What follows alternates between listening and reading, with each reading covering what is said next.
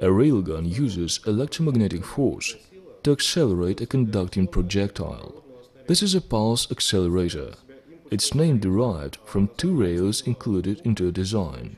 The apparatus converts the electric energy into kinetic energy that accelerates a conductor or plasm. Let us take a conducting projectile and two rails.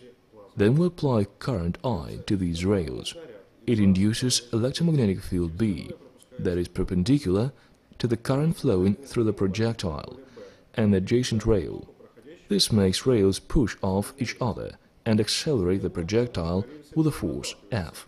The projectile and rails should have high conductivity. The current source should be powerful and have low inductance.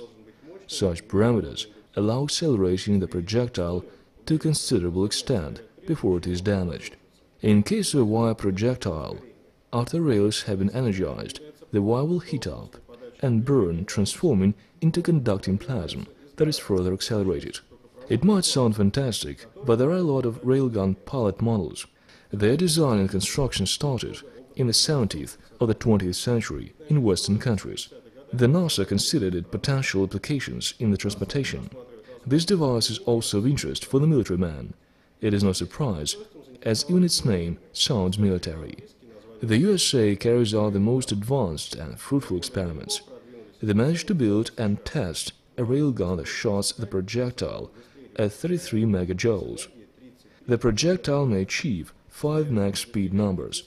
It can accelerate up to 1.5 thousand meters per second and pass over hundreds of kilometers.